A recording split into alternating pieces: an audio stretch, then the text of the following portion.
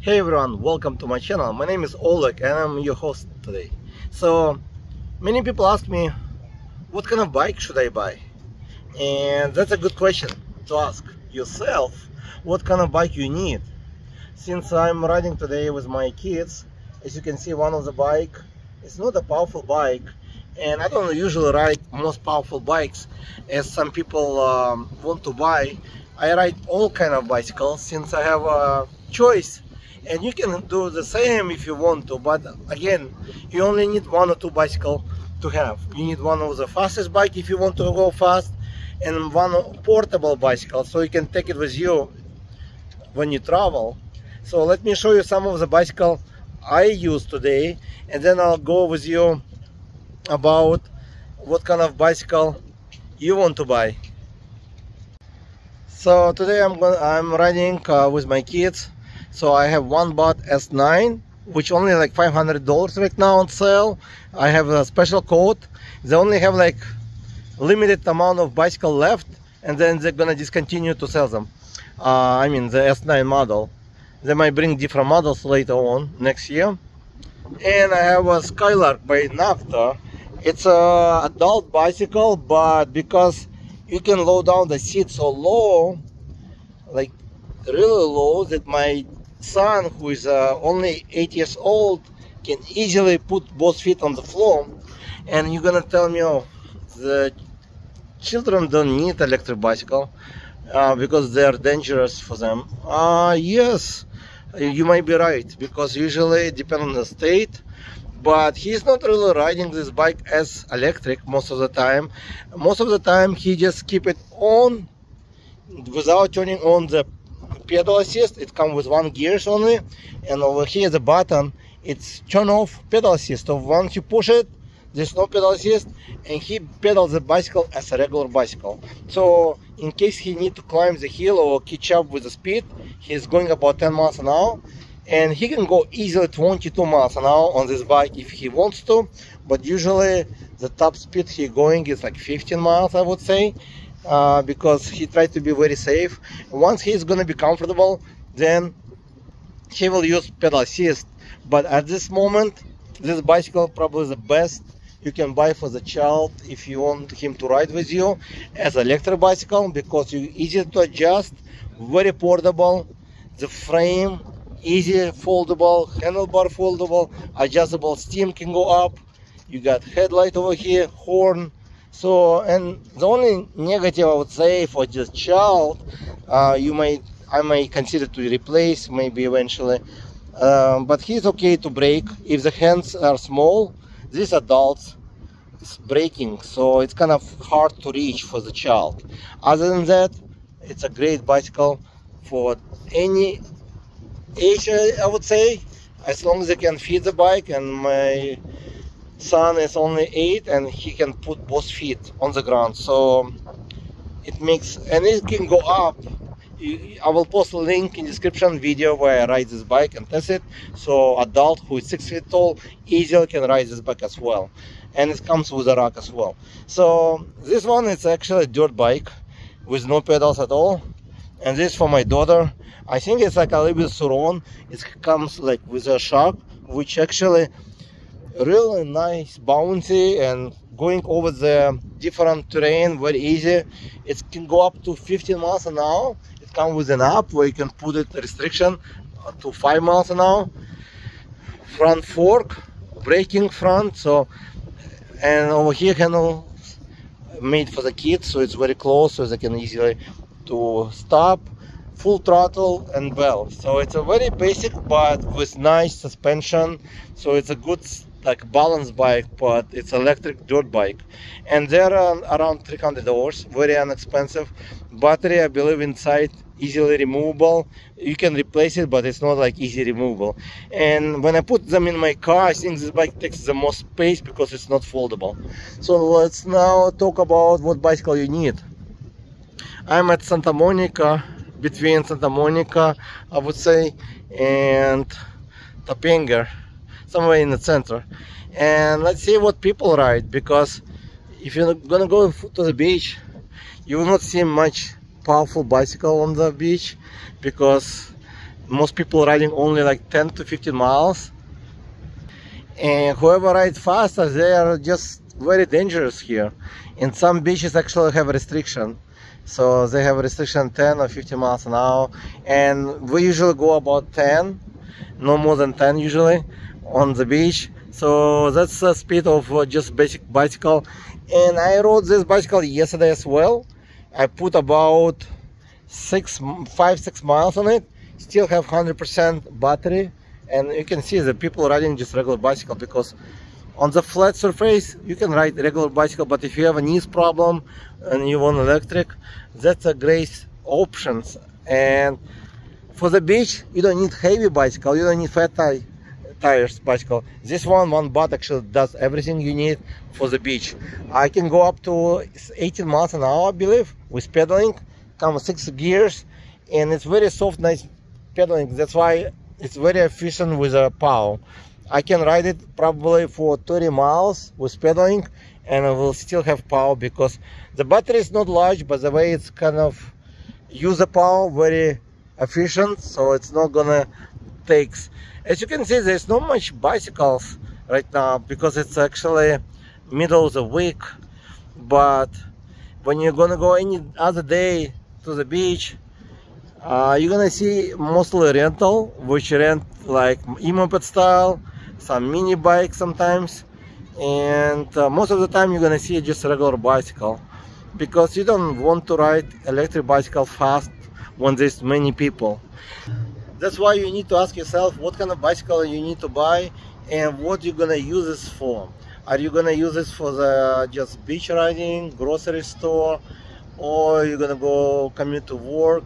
You need to go like off-road riding, like this Aventon probably right now I can see right there. So that's the first electric bicycle. And you need to have kind of idea and decision what you need it for. So if you need very powerful bike, then you know what you're gonna use this for, because you need to remember, when you buy powerful electric bicycle with a big battery, they usually weigh over 65 pounds. So when people buy, they never think about how heavy they are, and it's very hard to lift always when you have some health issues. So most people buying electric bicycle to pedal, because sometimes you have health issue, you cannot really pedal, and then you realize you cannot really lift the bicycle to put it on your rack and so on. That's why I prefer to use a 1 baht. It's much lighter, for example. It's only like 43 pounds. So that's something you need to consider. Like if you want foldable, as you're gonna go to any group, there's another bike, but most of them actually gonna be just regular bike, mostly like a road bike and so on. So when you're gonna go like when you're gonna go to any group and ask question which one is the best bike to buy, you're gonna see about maybe 70% will say electric. I think it's very wrong, because electric does not fit everyone, and they're not the best, but they're popular because a lot of people bought them. And I have a group for used bicycle to sell, and I see a lot of people sell them because they cannot ride it. It's very heavy. They cannot take them when it's RV. People take to RV, but they usually very seldom use them, because to remove the bicycle from the box, it's about 65 pounds, very heavy. Now it's maybe a little bit less, but again, about 60 pounds, it's a lot of weight. To remove the battery, you have to fold it. So that's something considered as well. There's some bicycle which you don't have to fold it. You can simply remove it. It will be like drop-off battery, or same like in 1 baht or any, like even the Skylark. You can easily remove the battery without folding. That's another good options. But where are you going to ride it? Just the beach? You can get simple, non-expensive electric bicycle under $1,000. If you're planning to go hunting, then you need a fat tire bike, most likely dual motor, because you're gonna ride in a off-road mode. But dual motors are bicycle you have to learn the skills to ride. They're not the safest one, easy to fall. if you're not experienced. And there's another electric bike. Let's see what the brand. Retro. Oh, the chain hanging. Probably rental. The chain actually hanging right there. So it's probably rental. It's chain full off. So I would assume it's rental because the person cannot even put the chain back. But you need to ask yourself how you're gonna use this. So once you find out, like once you know what you're gonna use this for, you can start to shop. Don't listen to all the people who post recommendation in groups, usually if you ask the group. But if you do decide to ask question in group, any group, like I'm talking about generic group, ask question and give some information. Give information how much you weigh, how tall are you, and what you're gonna use this for. Because if you give them only question which one is best, you're gonna get a lot of crap to listen, and you will be more confused. And people just give you advice based on what they use and what they like, because they never use any other bicycle. That's why when you're shopping for the bike, you need first again to do analysis. What do you need it for? What the distance you're gonna travel for? Are you gonna use the pedals or are you gonna use the throttle? Do you want to use the throttle up to 28 miles per hour or more, or less, or 20 miles? Because some bicycle only going to 20 miles by legally. Some bicycle allow you to go off-road mode illegally, like basically not street legal, but it will be off-road mode, so it means for private property. They can go 28, 30 miles an hour on throttle only, with me on top, with heavy person like 215 pounds.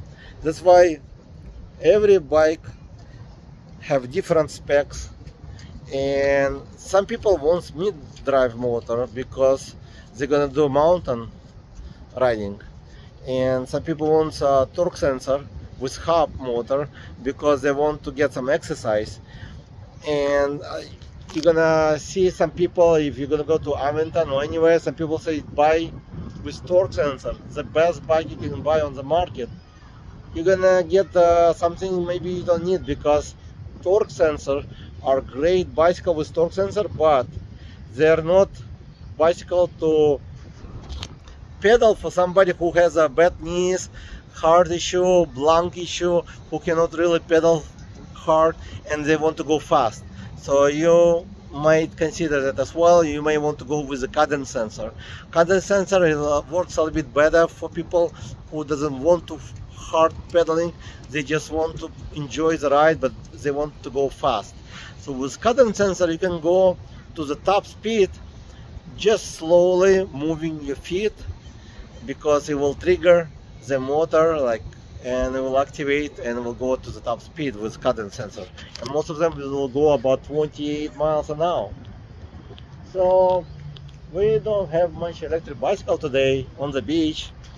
I think not only because there's not many people, but most people riding regular bicycle. And I actually like regular bicycle. That's why I'm riding actually one baht, and I'm riding on the speed number 1 actually. And it's so it's keep up with me when I need it, but usually if I go over 10 miles an hour, I just naturally pedal it because I will not use any power. That's why I still have 100% after 6 miles, because it's nice pedaling. And if you want any of this bicycle or any other bicycle, I'm gonna I will put link in description. E-bike advisory, that's my new website, so you can get any discount. And you feel free to message me on Facebook. I'm gonna have this link in description. Ask me questions about any bicycle I reviewed, and maybe I can help you to decide which one is right for you. I hope you like this video, so you can like it, subscribe, and use one of the links in description to buy the bicycle for you. And have a great day. Bye.